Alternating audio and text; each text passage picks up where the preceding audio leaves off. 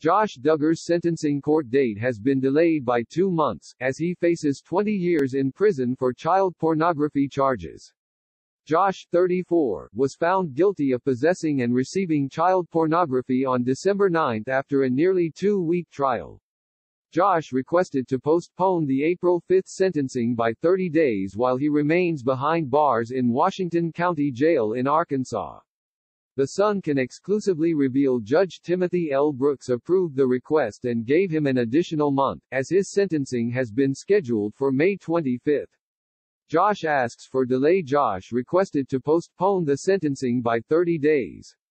Court papers obtained by The Sun read, because of certain reasonable COVID-19 precautions understandably instituted at the jail at which Duggar is being detained, it has been more difficult scheduling meetings with Duggar than during more ordinary times. Josh's legal team has had a delay in scheduling certain attorney-client privileged meetings by videoconference with Duggar. The defense then explained they would benefit from a continuance to provide additional time to pursue additional information and documentation. Josh's legal team also has scheduling issues with unrelated cases, which would be resolved with a postponement. The legal team insisted that the request is not intended to unnecessarily delay or hinder the proceedings.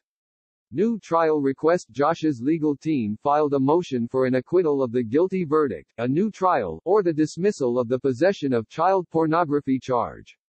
Prosecutors responded by claiming, the evidence of the defendant's guilt is clear and overwhelming.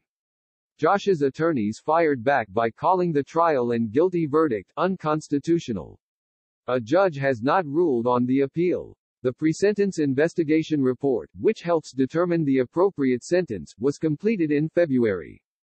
Josh's legal team filed a response objection to the findings, though all documents are sealed. How long behind bars? The Sun previously spoke with Beverly Hills attorney Adam Michael Sachs regarding Josh's sentencing.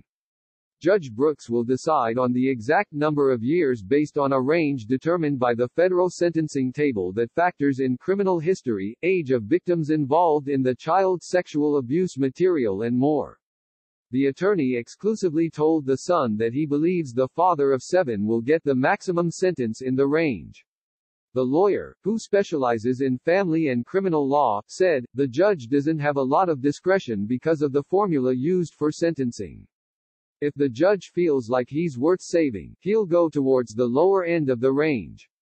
If Josh has a bad attitude in court or if he is influenced by victim statements, he'll aim for the higher range.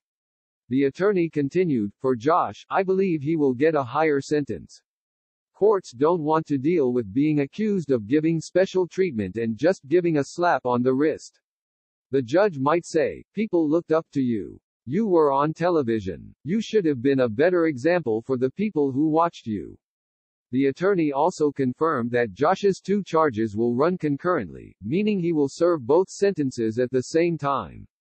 Shocking trial. Josh was arrested and charged with possessing and receiving child pornography in April 2021.